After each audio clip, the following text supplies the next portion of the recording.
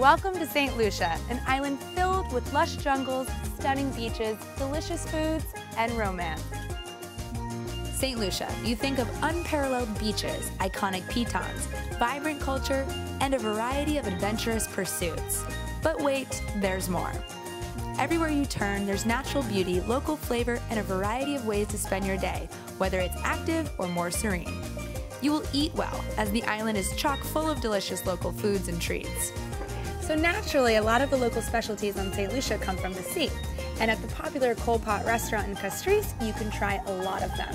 You can try saltfish okra, you can try St. Lucia crabback, you can also try saltfish with green fig.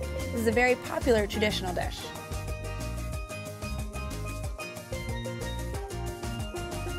So cassava is a root, and they use the flour to make delicious breads and cakes like this. Stop by the Fish Fry on Friday night for a fish dinner right off the boat, and wash it down with some of the island's handmade spirits. The local spirit here on St. Lucia is the Chairman's Reserve rum.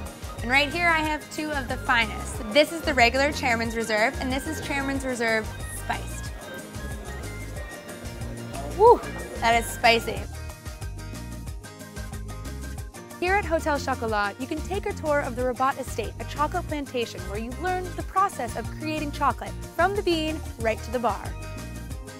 The water is tantalizing, and snorkeling near the pitons is a must. I couldn't decide which view was lovelier though, above or below the water.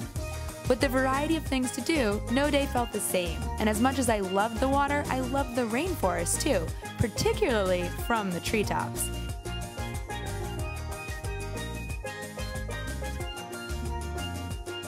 St. Lucia has so many natural wonders, like roadside waterfalls. A day trip that you must take is to Marigot Bay. This is a lovely marina with shopping, outdoor cafes, and a ferry that takes you over to an oasis of a beach.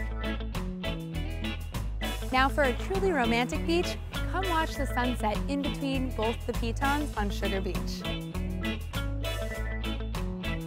Each beach has its own personality, and you can't go wrong with sipping a cocktail as the sun sets. For a taste of St. Lucian life, learn about the historic cocoa production at Morne-Couberil, or swing by the morning market to shop with the locals. We're at the Castries Market right in the downtown of Castries. This is open every day, and today, Saturday, it's the busiest.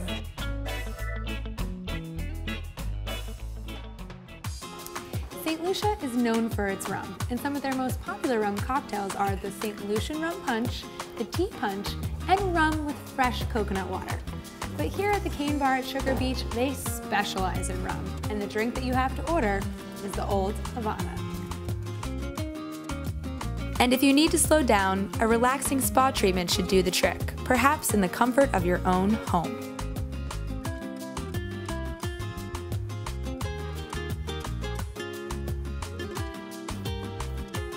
St. Lucia is the leading honeymoon destination in the Caribbean, and it's no surprise. Everywhere you look is simply breathtaking. This island is built for romance. And if romance is what you're after, it doesn't get much more romantic than a glass of champagne by your private infinity pool.